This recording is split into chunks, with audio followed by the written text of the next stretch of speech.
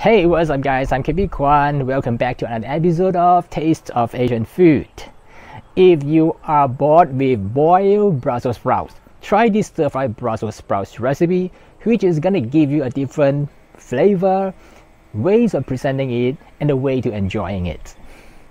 Although Brussels sprouts seems hard to cook through, but if I'm going to pre-boil it before stir-frying it, I only need about 2 to 3 minutes of stir frying before it becomes crisp and tender. And it is also a good way to stir fry the Brussels sprouts over high heat for the last 1 minute in order to bring out the wok aroma. In these videos, I'm going to show you how to prepare Brussels sprouts Cantonese style.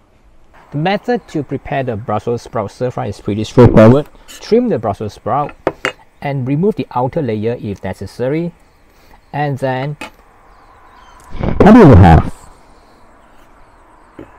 Bring a pot of water to a boil. Blanch the Brussels sprouts in boiling water for about 2 minutes. After 2 minutes, remove it, drain and set aside.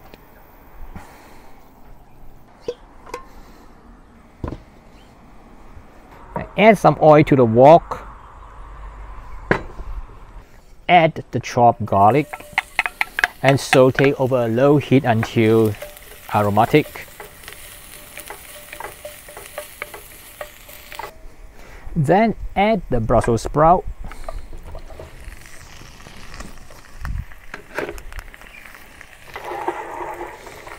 Mix well with the garlic and stir fry over low to medium heat.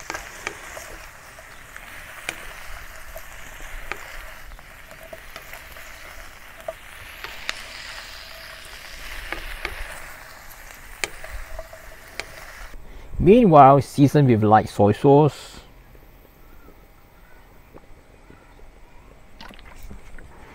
oyster sauce. You can get the actual quantity of the ingredient that I use in the recipe, which I have included in the description below the video.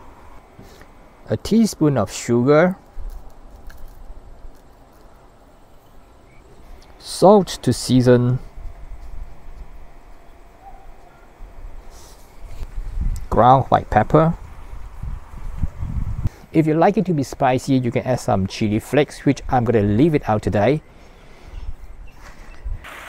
Stir fry the Brussels sprout for about 1 to 2 minutes until it becomes crisp tender.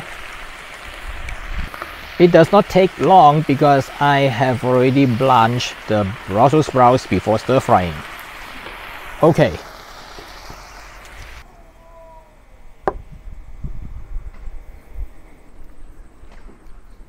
You can use a small portion as a side dish or a larger portion to serve with steamed rice as the main dish.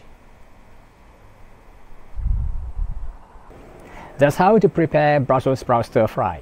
As you know, Brussels sprout is not a traditional Chinese cooking ingredient, but I'm using the traditional Chinese cooking method, that is the Cantonese style stir fry, to prepare this dish. And if you like this recipe, I've included the recipe in the description below the video. Don't forget to subscribe, tap the notification bell, and give me a thumbs up. And I'll see you again in some other similar video soon. Bye for now.